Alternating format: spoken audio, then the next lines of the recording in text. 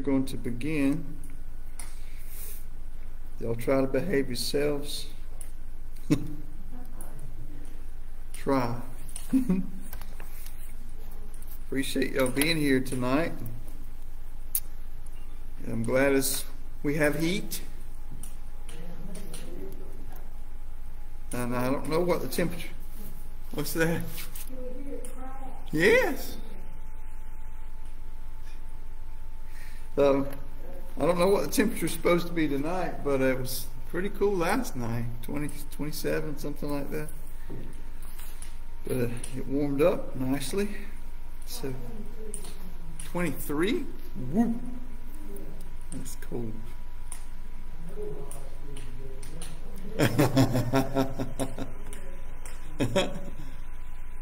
Yes. Hey, Brother David. Yes, it's so nice to have heat, and we don't need to take it for granted, that's for sure. Be thankful that we can get warm and have places to go to be warm. Sonia and I went to a restaurant to eat the other day because someone had given us some gift cards, and while we were there eating, there was a homeless man that came, and he was sitting in the lobby area. And when we got there, but after a while they brought him in and let him sit by himself up there, let him sit on one of the stools, and he just got warm. And after a while, one of the waitresses brought him some food, and it was just a reminder that he was just having a time. After a while, he was just enjoying himself. But for us, we take things for granted like that. Being outside in the weather is something that most of us don't even consider. But I was talking with Brandon the other day about the Shepherd's Table. And by the way, before I forget, we are signed up to begin to serve at the Shepherd's Table again. And the reason is not because COVID is not rampant. It is. I've had several people to ask me when we would start back. So I'm giving us the possibility of doing that. Whoever wants to come can certainly do that, but we will begin on the 20th of January. They start at 4 o'clock, so they're asking us to be there at 3:45. I put 3:35 on here, but it's 3:45, and we'll get to serve. If you've never served at the Shepherd's Table, we don't have to fix the food to cook it, prepare it, and we usually don't have to wash dishes. Sometimes we do sweep or help mop. But our main task is to put the food in the trays, and we slide the trays down and make sure it's full, and then we usually take the trays to the tables and fill their glasses and serve them, make sure that they have something to eat and drink. And then when everybody's finished, we clean up, take the stuff off the table and take it to the kitchen where the person washing the dishes can wash the dishes. And so that starts on the 20th of January next week. So consider that.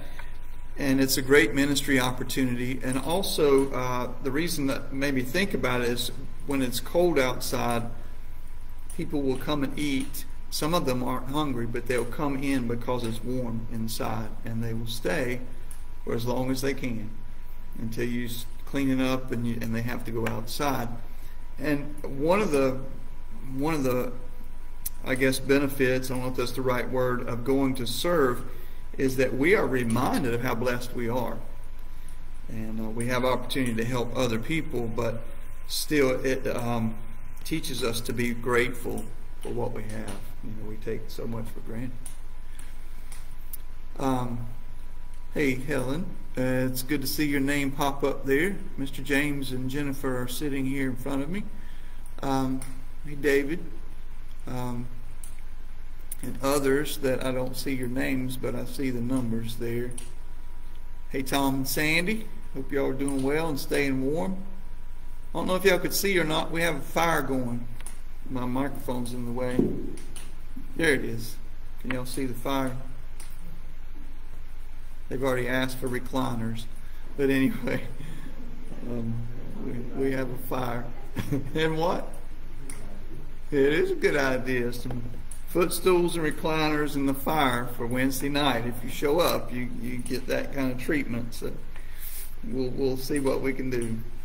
One thing I wanted to mention to you, we had a church leadership team meeting last night, and one of the things that will begin Sunday is a prayer vigil. I don't know the proper name for it, but a prayer time, a designated prayer time on Sunday mornings in room 207 from 8:30 to 9.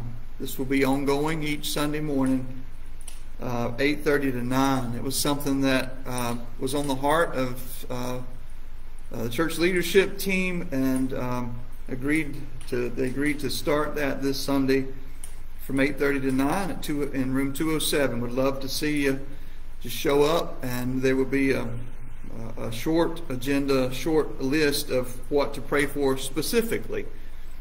And that will be each Sunday morning, Lord willing, from 8:30 to 9. So I encourage you to participate in that. And I mentioned to you about the Shepherd's Table and a couple other things coming up that you'll hear about Sunday. But I just want to share that with you because it will start this Sunday morning. Okay? All right. Well, while y'all are enjoying the fire, I wondered if you have any prayer concerns tonight, anything we could add to our prayer list.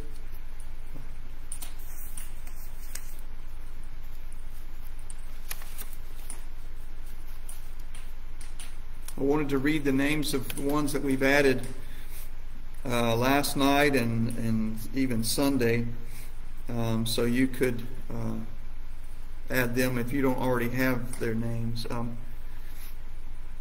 I had Dan Patrick and Larry Martin. Ian doing good? Okay. The Young family. Priscilla Sibley family. Eric Johnson. All the COVID patients and caregivers, medical people and staff dealing with all the COVID issues. Dub Royals. Helen Roberts. Barry Bird. This is John Bird's son, Barry Bird. Please pray for he and John Garnett. Steve Harrington, and his name was brought up last night. Let's add him to our prayer list. And continue to remember Mary Johnson and the loss of her nephew. Marie Cheadle's had some physical pain here lately, some pretty excruciating pain, so lift her up in prayer. We have Cecil and Nancy, is that Morris family, Cecil and Nancy Morris family. Evelyn McCracken family, as we had that service this week, memorial service at Langston. Jeannie Redmond and Teddy, Jimmy, and Laney have been sick, but they are getting better. So you can continue to pray for them, but they are getting better. Debbie Smith. Also, our children and youth and our church in general. Those are the ones that I have to add tonight. Also, Ann Nagy, who is our missionary, international missionary to Bangkok, Thailand, has sent us an update of her ministry, and I shared that with the team last night, and that will be posted right here on the bulletin board. I would strongly encourage you to take time to read the missions and what she's doing on the field. She is so active in looking for ministry opportunities. And I want you to see that list as we looked at last night briefly, and just see what it's like to be creative when you're on the mission field. And you and I aren't in a foreign country, but we are on the mission field. And coming up with ideas of how we can minister to folks.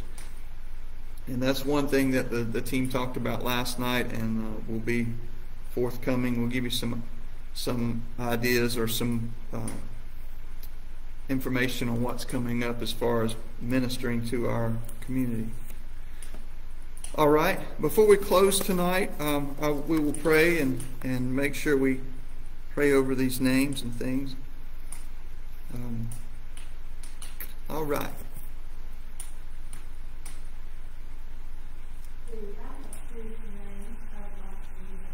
Yes, ma'am.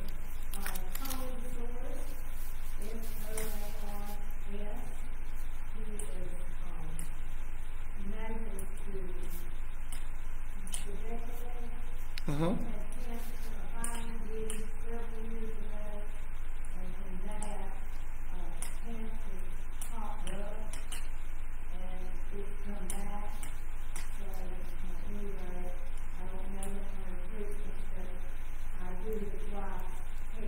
Okay.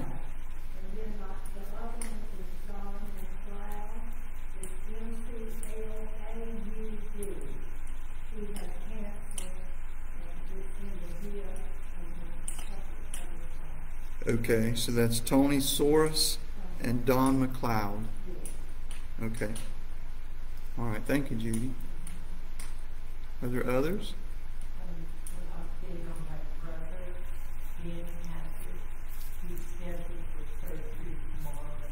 Okay. Dan Patrick is having surgery tomorrow. Triple bypass. Okay. Karen, what do you know what time that surgery is? Okay. So we just lift your brother up. Tomorrow he's having surgery. Okay. Any others?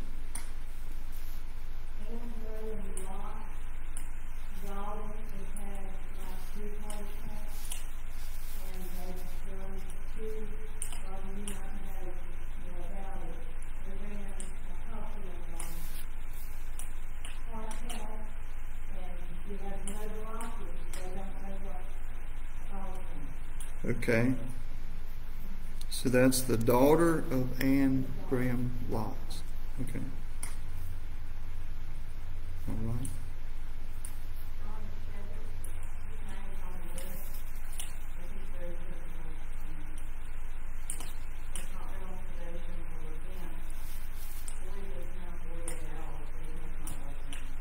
Okay.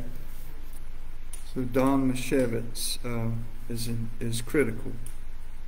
We'll continue to lift him up. Okay. What else?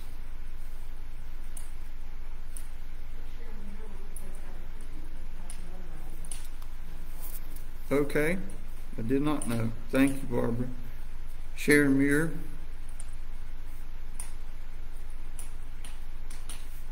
Okay.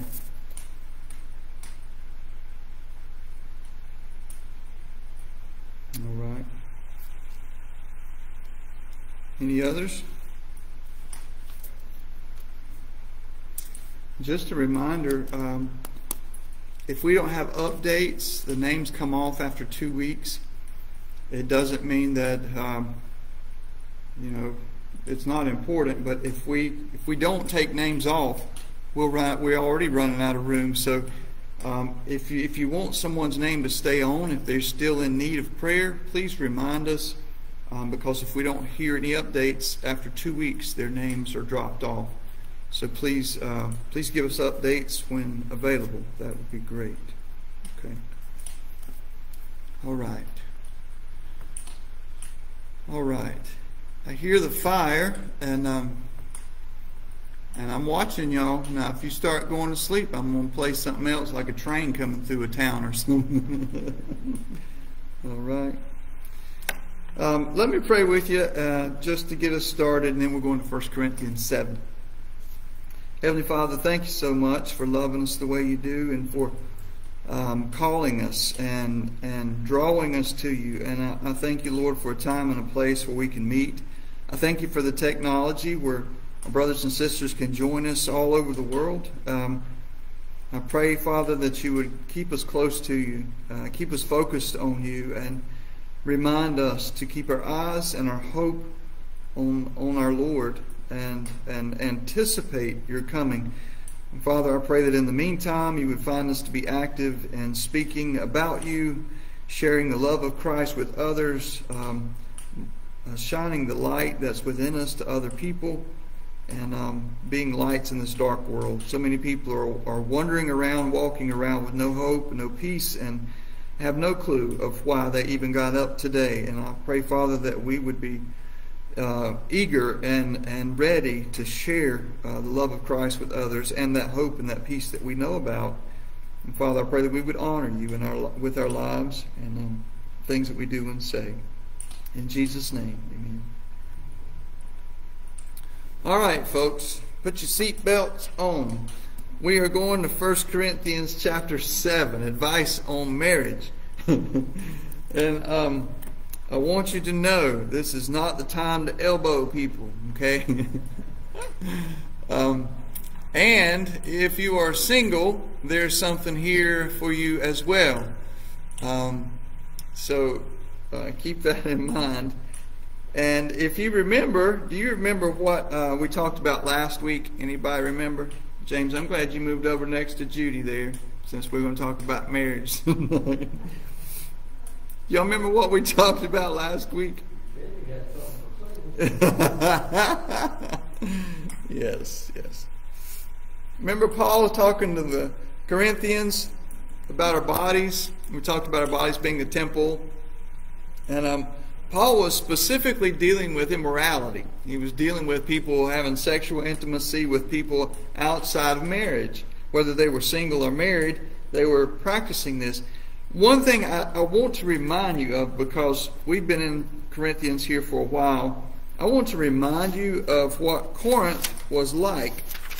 And I read this a while back, but I don't know if you remember it, and I wanted to just refresh your memory on Corinth. And let me see if I can find where I wanted to read this to you.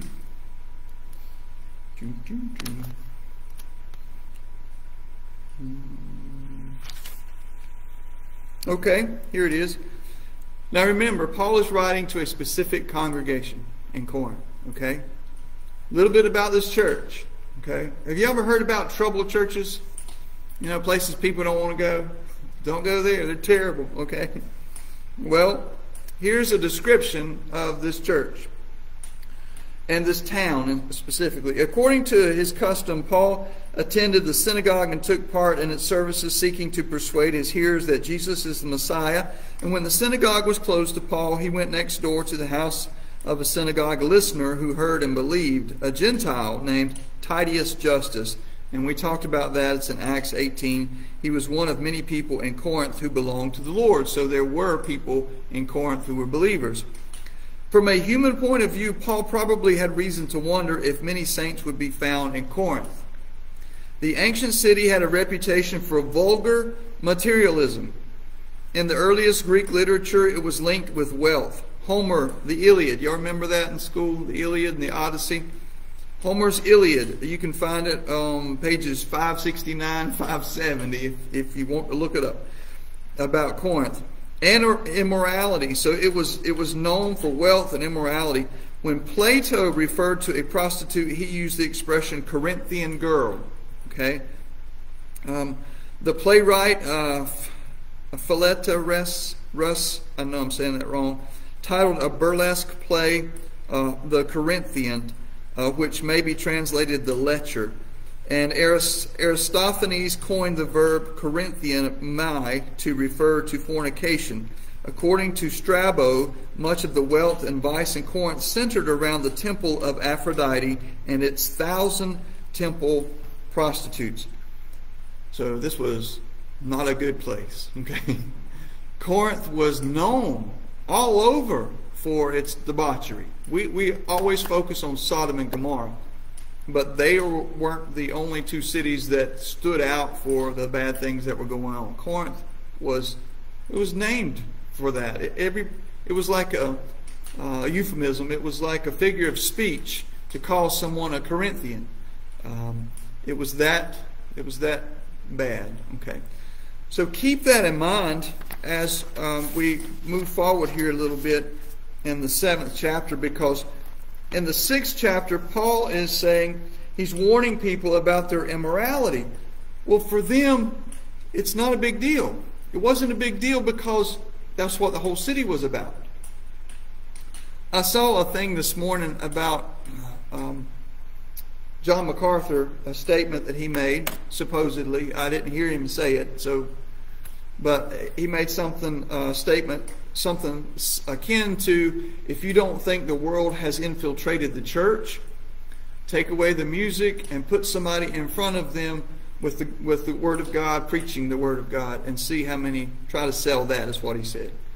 And I stopped a minute and I thought, people aren't drawn to the Word of God. They're drawn to being entertained. And that's what he's referring to. People in Corinth, for them, the church and their life at home was two different things. And Paul's saying you can't live this life. You can't be among the culture and be a part of that and still walk with God. Or walk with Christ. So in chapter 6, he's specifically talking about immorality for those doing so outside of marriage. Verse 19, it says, "Or do you not know that your body is a temple of the Holy Spirit who is in you, whom you have from God, and that you are not your own?" This phrase I want you to hold on to. You are not your own. Okay? Hold on to that phrase. That is in verse 19 of chapter 6. You are not your own. Verse 20 says, "For you have been bought with a price, therefore glorify God in your body." Chapter 7 goes on to say, "Now concerning the things about which you wrote, it is good for a man not to touch a woman." Now, before y'all jump to conclusions here, first of all, he says, concerning the things about which you wrote. If we look over, and I want to do this just as a reference point, if I can find it right now. And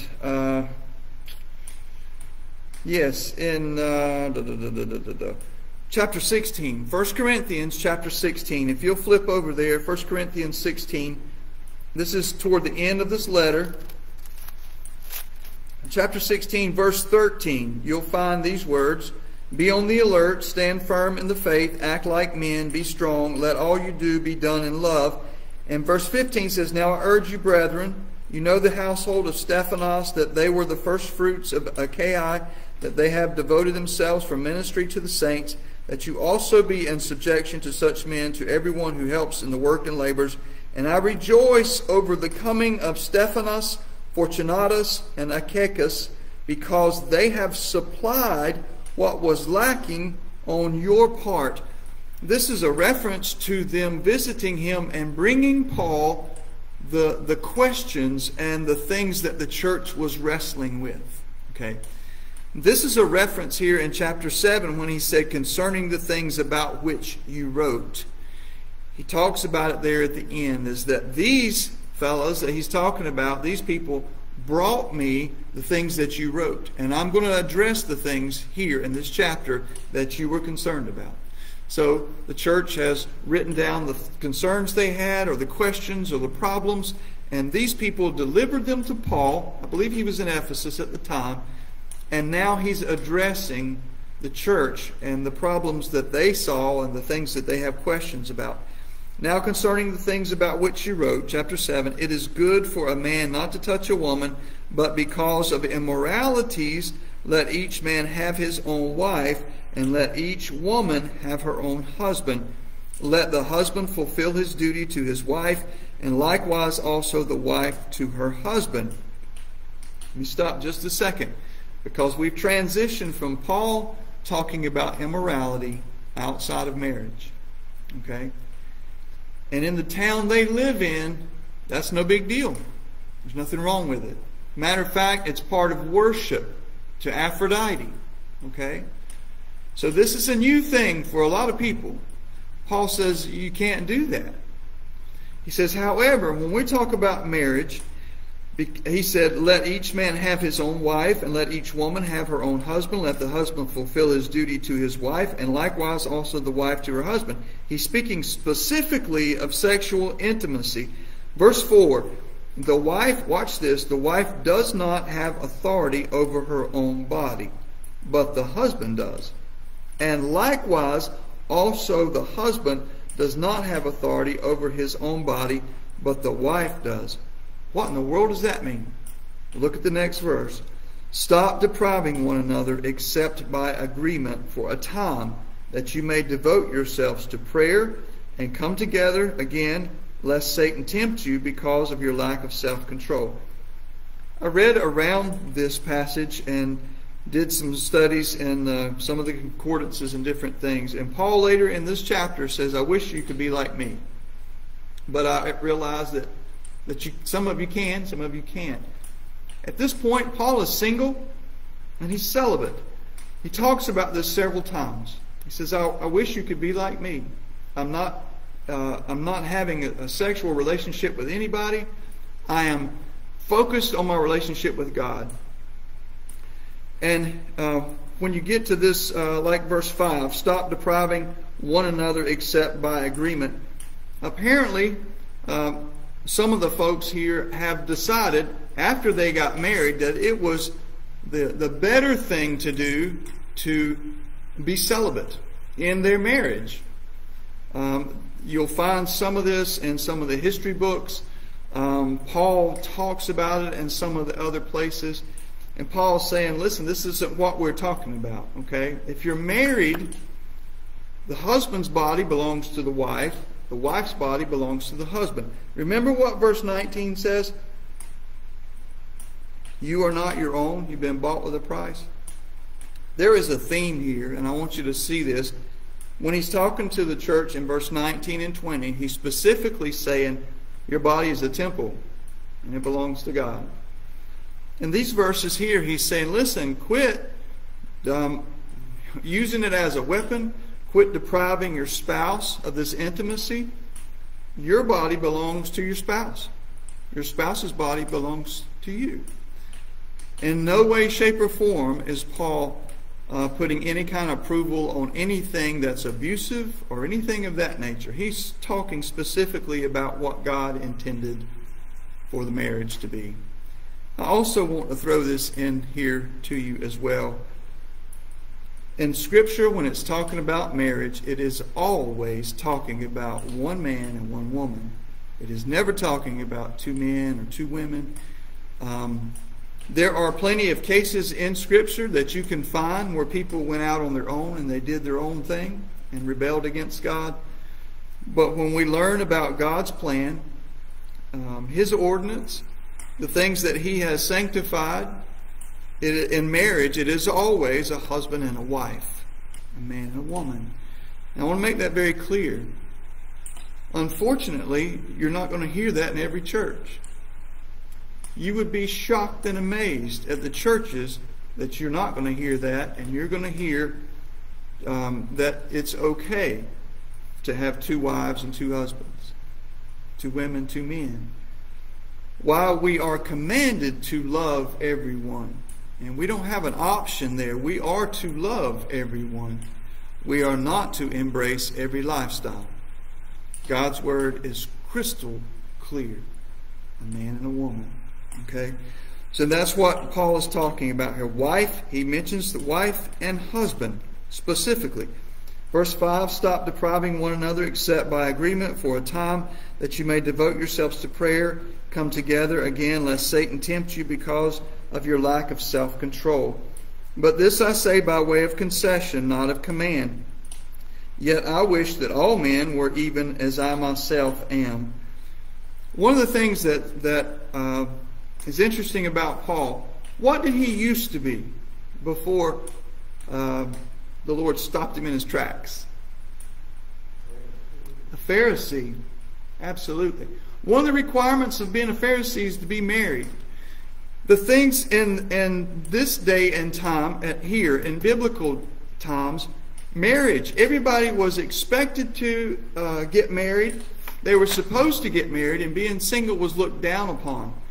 One of the things that Paul does over and over again is to say, listen, not only is being single something that you can be, in a lot of ways it's something better if you can focus on the Lord and just spend your energies focused on Him.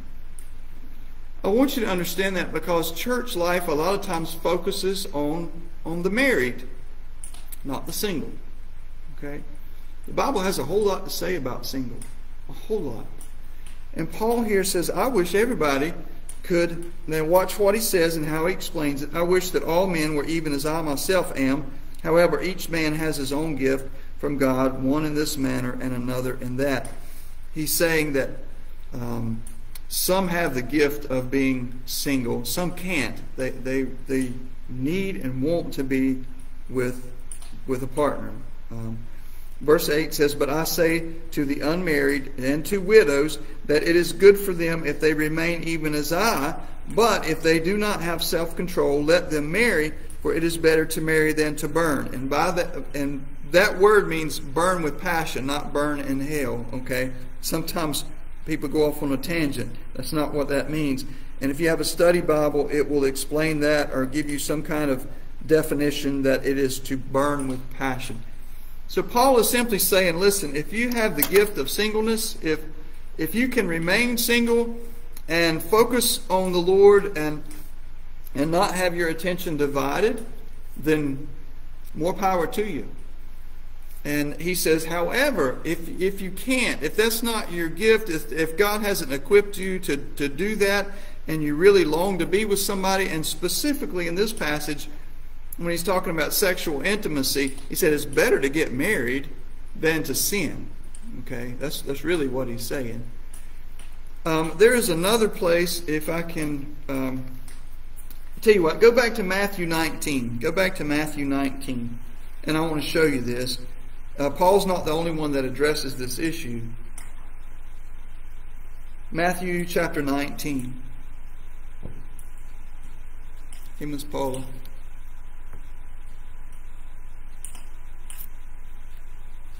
All right. Matthew 19, verse 8 and following. And you'll find these words. Jesus is instructing His disciples and whomever else may be listening, and this is what is said. Chapter 19 of Matthew, verse 8. And He said, Jesus said to them, Because of your hardness of heart, Moses permitted you to divorce your wives, but from the beginning it has not been this way. And I say to you, whoever divorces his wife except for immorality and marries another woman commits adultery. The disciples said to Him, If the relationship of the man with his wife is like this, it's better not to marry. But He said to them, Jesus is speaking, Not all men can accept this statement, but only those to whom it has been given. This is what Paul is talking about. It's a gift. Jesus says, only to those that it's been given. Okay? He goes a little bit further to say in verse 12, For there are eunuchs who were born that way from their mother's womb. There are eunuchs who were made eunuchs by men. And there are also eunuchs who made themselves eunuchs for the sake of the kingdom of heaven. He who is able to accept this, let him accept it. So we have two sides of the same, or I don't know if that's the best way to put it or not. You have the command back in Genesis, or not the command, but when God created man, He said it's not good for man to be alone. So He made the animals and brought all the animals, and He saw this is not exactly all it needs to be. So He created woman, put man to sleep, and fashioned woman. This, He said, is now a helpmeet, a help fit. So it is God who established marriage. It is God who put man and woman together. So God is pro-marriage. But I also want you to see here that Jesus Himself speaks of a gift of singleness. Those that can remain single should do so if that's what God has equipped them to do. Do you understand that? Okay? Yes, sir. I always have a clear understanding of the things about things going on. In the Old Testament, like Solomon had 7 Yep. A lot of them were politically wise. I understand a little bit of that. But when Jesus talked to the woman at the well, condemned her for having more than being with more than one man than a woman's wife. Right. What did it do for? I mean, it appears to me to get what it looks like in the same thing in the Old Testament, it came in the New Testament. I mean, I might be looking at it wrong. I just never quite understood. No, it's Concubine was fairly common. yes, yes. It's a lot the same that it is today, James. Is culture affects the church, and instead of the other way around. And a lot of people in Scripture that God used were caught up in that and allowed the culture to dictate their walk with God, and it affected them. I think of Samson. Who was Samson's partner that we talk about? Samson and Delilah. Did you know that wasn't even his wife? Delilah wasn't Samson's wife. His wife was a lady that was given to him. And remember, marriages were arranged. And they were having this party. And it was a done deal. But Samson didn't do what her family wanted him to do. So while he was gone off for a while, they gave her to somebody else, which ticked him off royally, and he killed a bunch of people because of it. God used Samson to judge people. Delilah was a girlfriend. Okay? That's not God's will. But he used Samson. He used Samson. Paul, the guy writing this, was Saul. He was persecuting the church, doing terrible things to people when God said, I'm going to use you. Why are you persecuting me, Saul? This is what's going to happen to you. You're going to go blind. I'm going to send you this place. This is going to happen to you. And then you're going to work for me. You're going to serve me. That's God's sovereignty. Was Saul doing what was right in God's eyes? No. No, not at all. He thought he was. He thought he was being righteous. He was a Pharisee.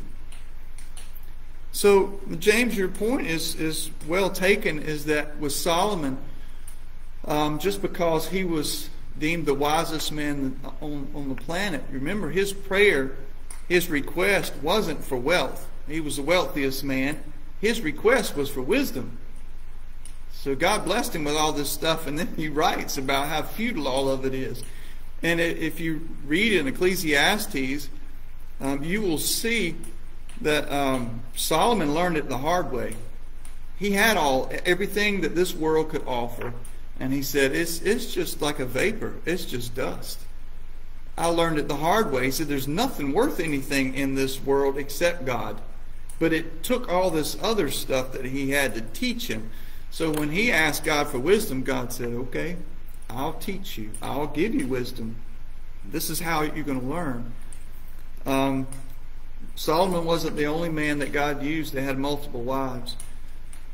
But from the beginning of the book to the end of the book, God's will, His way, has always been a woman and a man. That's marriage. And that's the family unit He put together from the garden. Adam and Eve. Okay? He used all kind of folks. He uses us.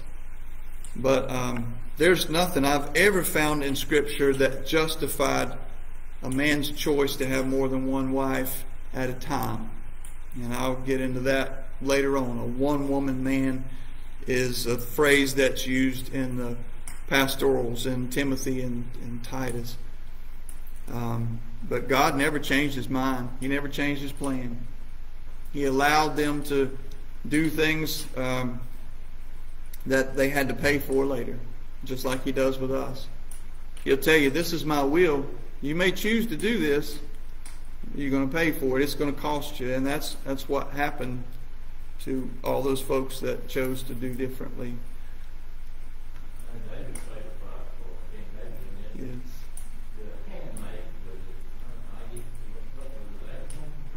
Abraham? Mm-hmm. Right.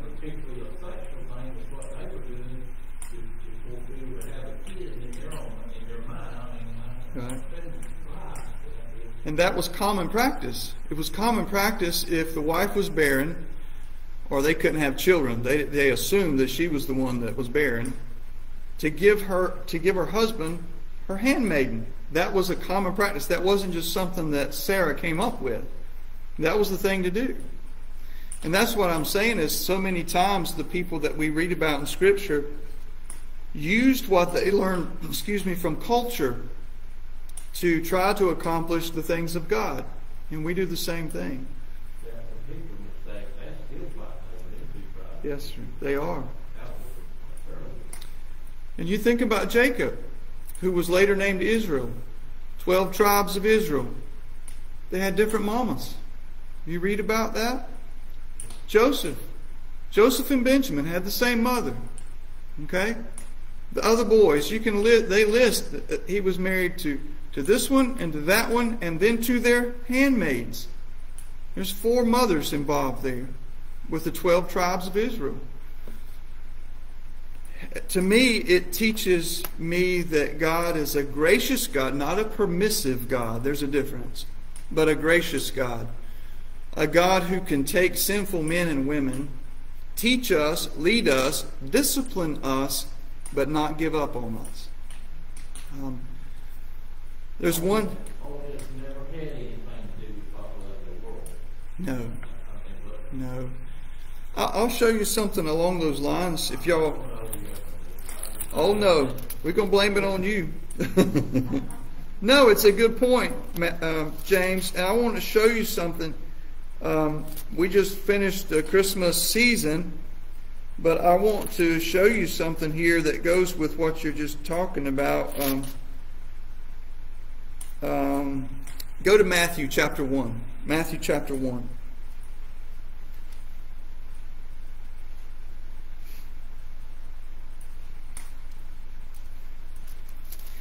Okay, this is the genealogy of Jesus. Now Matthew and Luke record it differently only because Matthew starts at Abraham. Okay, to Abraham was born Isaac, and it continues on. If you jump over to Luke, you will see that, and you don't jump over there, but you can later. Luke starts in the, let me see. Luke starts in the 3rd chapter. He goes all the way to Adam. He goes all the way back to Adam. So there are more people listed in Luke's list because he goes back to Adam, but he follows the line of the men, the fathers. Look at Matthew. Matthew chapter 1, verse 2. To Abraham was born Isaac. Isaac, Jacob, Judah, his brothers. To Judah were born Perez and Zerah by Tamar. Okay. To Perez was born Hezron, and to Hezron Ram, and to Ram was born Amminadab. To Amminadab Nahshon, the nation Salmon. To Salmon was born Boaz by Rahab. Okay. And who was Rahab?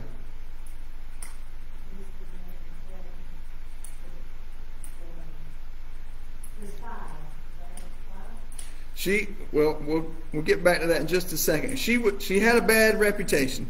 Rahab, to Boaz was born Obed by Ruth, and to Obed Jesse, and to Jesse was born King David. To David was born Solomon by her who had been the wife of Uriah. To Solomon was born Rehoboam, to Rehoboam Abijah, to Abijah Asa, to Asa was born Jehoshaphat Joram, to Joram Uzziah. Uzziah was born Jotham, to Jotham Ahaz, Hezekiah. It keeps going, Manasseh, Amon, Josiah.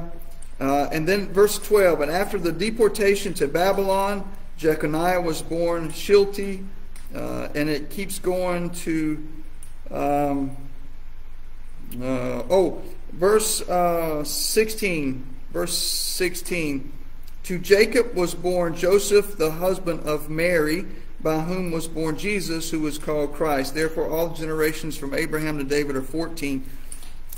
The reason I want to share this genealogy is the women are mentioned. The women are mentioned several times.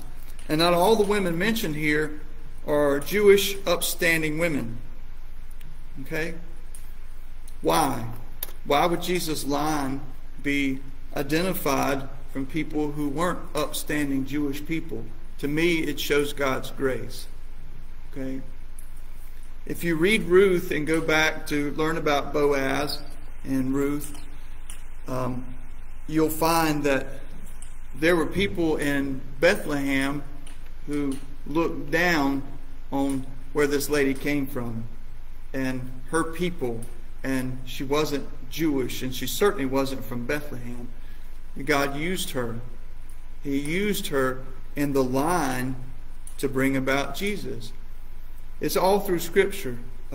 God uses people that are fallible, that sometimes choose wrong, that sin, and then ask for forgiveness and repent. I haven't found anybody in Scripture that was perfect, not one. But I have also not found a God who waffles back and forth. God He sticks with His plan, He sticks with His will and His way.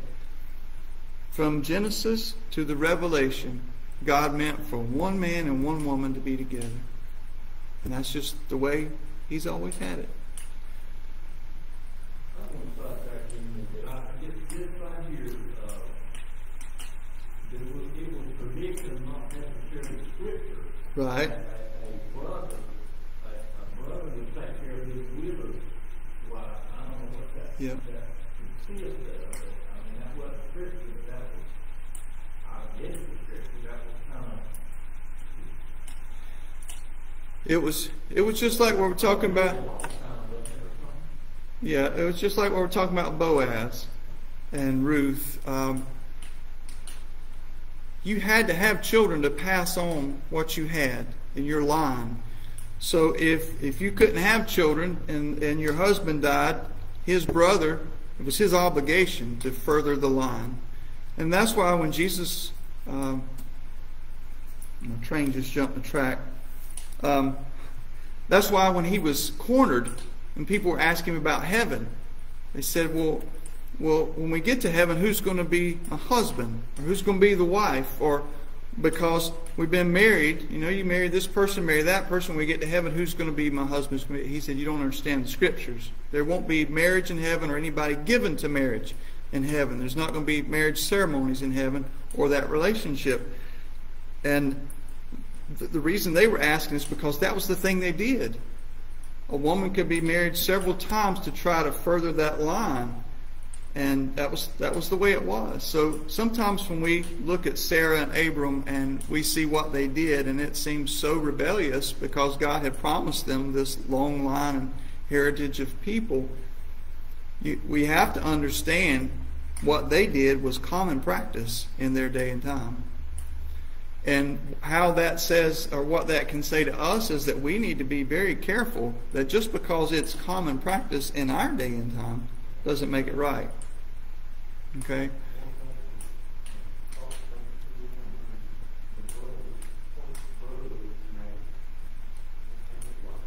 That's a good question. James said, well, if the brother was married and had a wife, I think it moved to the next brother if there was one.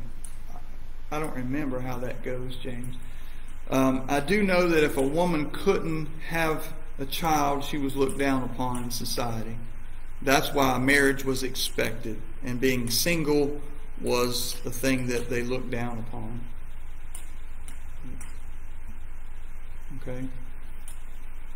A lot of times we have preconceived ideas or notions because we take Bible things and we put it in our day and time.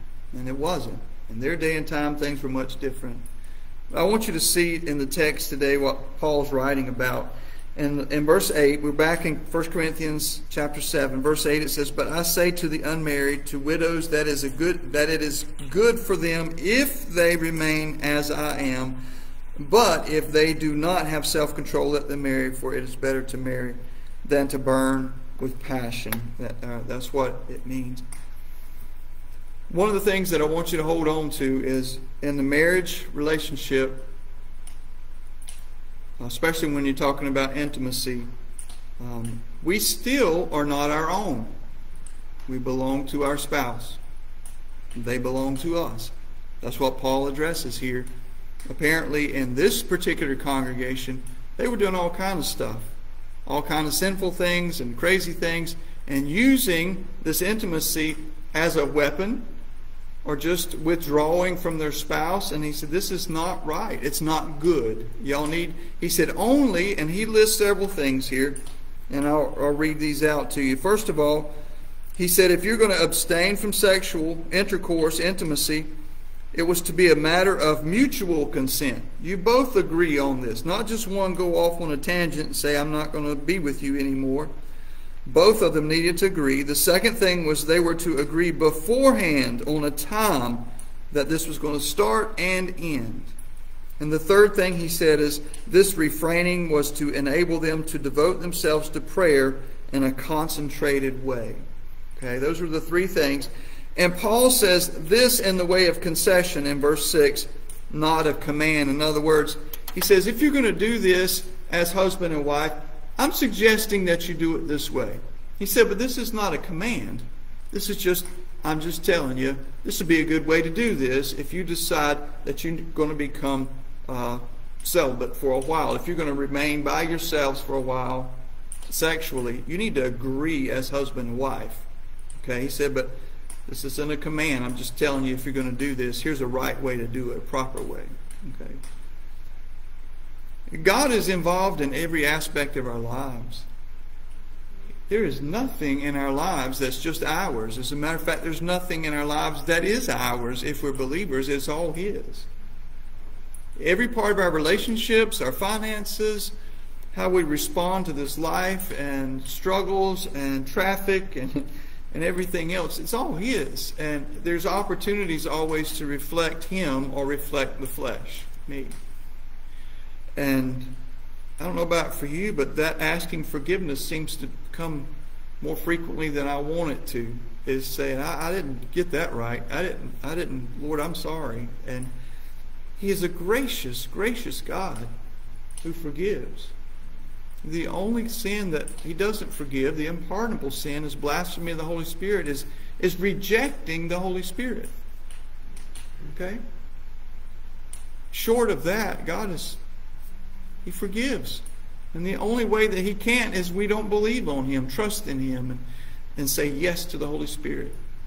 Other than that, you can't outdo God. You can't get to a point to where His forgiveness isn't big enough. There is a time when we test God. Remember, He's drawing us. Don't ever assume that you can wait to your final breath to make it right with God. You can't. Nobody can. Sometimes we hear those deathbed conversions, but we can only respond to God when He draws. He initiates that. So don't push that. All right. So in closing, we're not our own. We've been bought with a price. God owns us. If we're married, we're not our own. We belong to our spouse. Okay? So we can probably understand a little bit better in Romans when it says it's a choice daily to get up on that altar a living sacrifice. Okay? Dying to self, giving for the purpose of others, giving to honor and glorify God, and I'm not my own.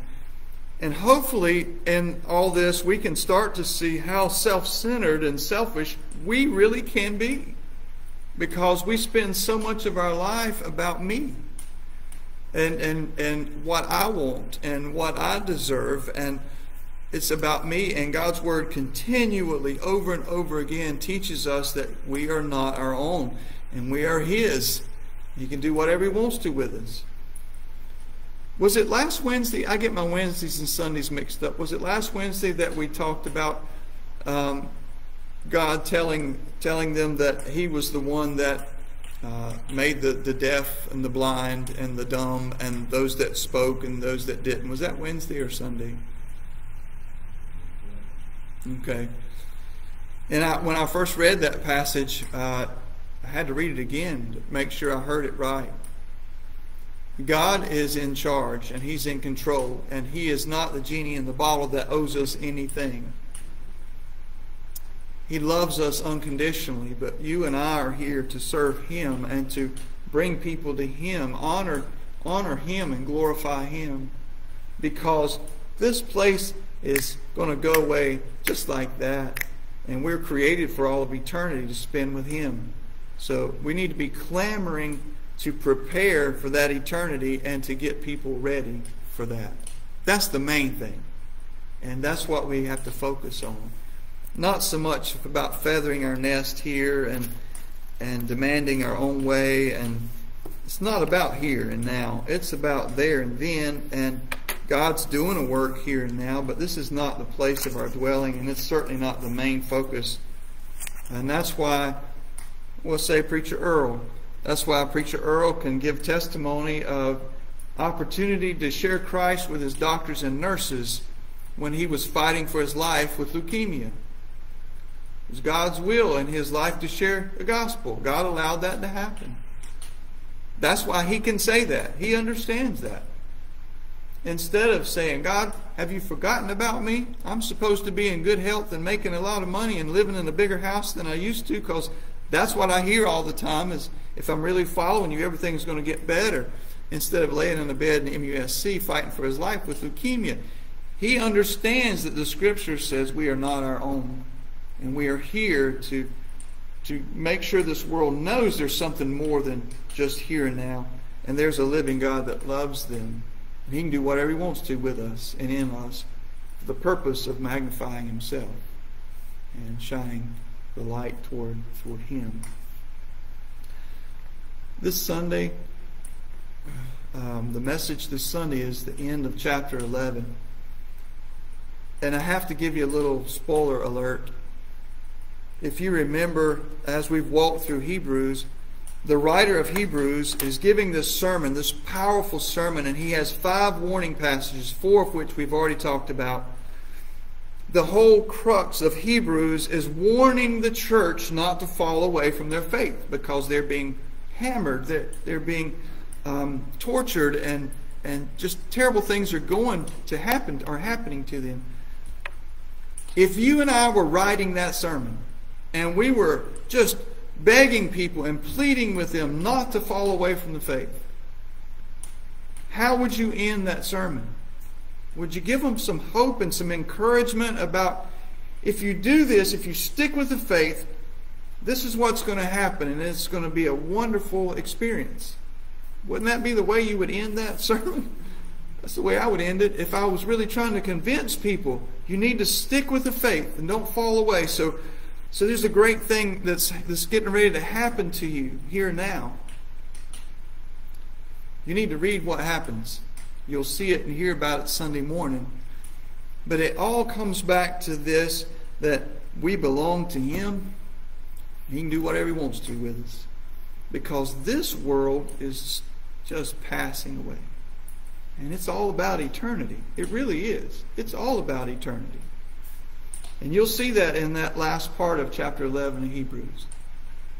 You'll think, why in the world would he include this list in this powerful sermon?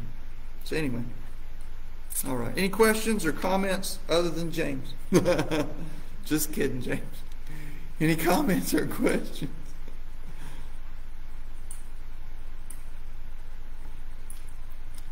All right. I'm going to pray with you and close tonight. And every time we talk about a text about a marriage or something of that nature, I always feel like there's people that may feel left out. God's Word always teaches us something. So whether you're single or married or single again or never been married or whatever the circumstance or situation, there's something that we can learn from this text tonight. So I hope that's the case for you. Let me pray with you.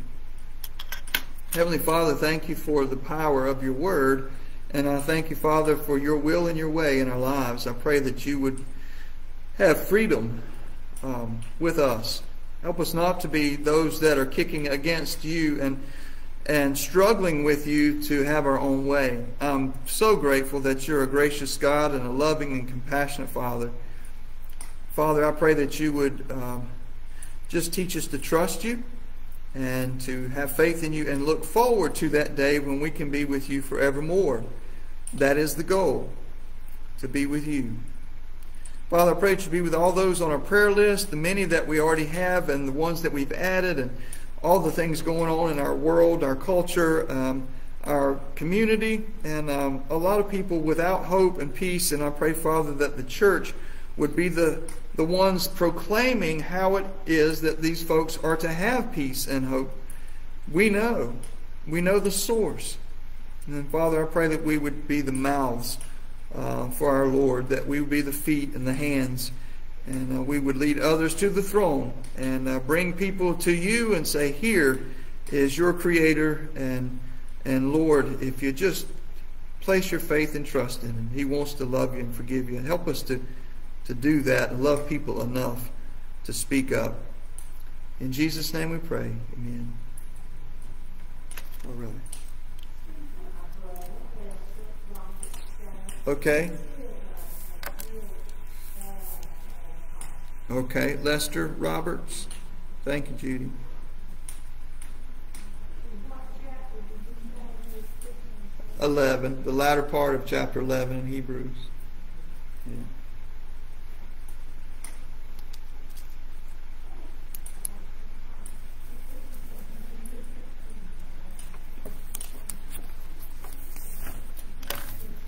Thank y'all. Good to see you on here.